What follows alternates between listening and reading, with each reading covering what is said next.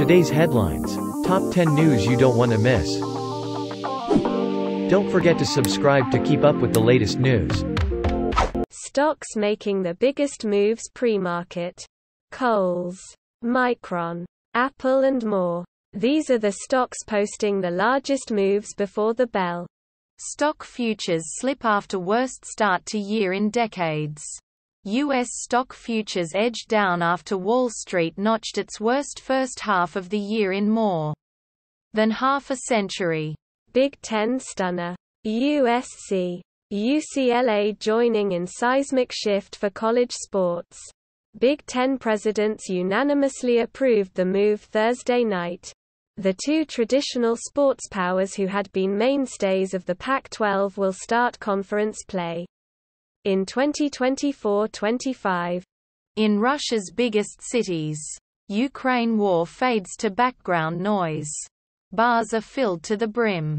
Film and jazz festivals are sold out, and Moscow's police officers are busier handing out fines for public drinking than putting down dissent. R. Kelly sentencing live. Disgraced artist gets 30 years in prison for sex trafficking. Prosecutors had called 25 years behind bars in order to protect the public. Top Tory lawmaker resigns after drunkenly groping two men. Last night I drank far too much. Chris Pinch's resignation to Boris Johnson read. The force of the Supreme Court's right turn has shaken the country. The Supreme Court reached into every corner of American life, reordering intimate family choices, breaching the separation of church and state, and diminishing the steps government can take to prevent gun violence or protect the environment.